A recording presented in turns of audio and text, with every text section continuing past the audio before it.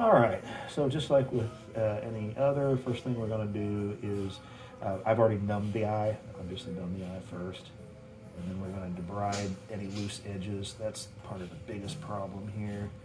I've sedated her a little bit. I may need to sedate her a little more to get that lashes retracted that bulb deep. Yeah, it's okay. And it looks like I'm not getting too much off the edges. Sometimes you have to really look, because sometimes they're down on the other side, and if you leave any flap, just like with a Burr Keratotomy, if there's any little flap of tissue around the edge, it's not okay.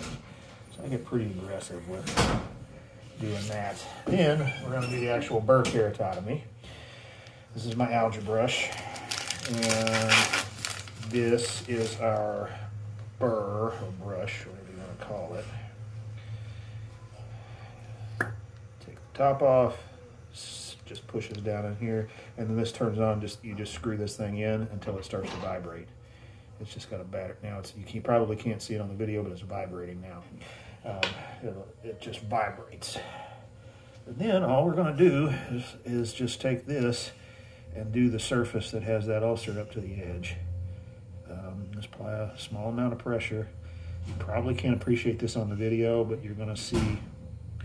You're going to see it just roughen up and get kind of cloudy, and you will, if you get up against the edges, it will take more of that edge off. You don't need to. You don't need to take it all off. If you try to keep taking like everything that'll come off with the algae brush, you will strip the entire top layer of the cornea off. It will all come off, and that is not our goal. Our goal is just to get all our edges here. And I'm just using a sterile cotton swab to push that third eyelid down so I can get where I want to go and make sure that I get all this surface.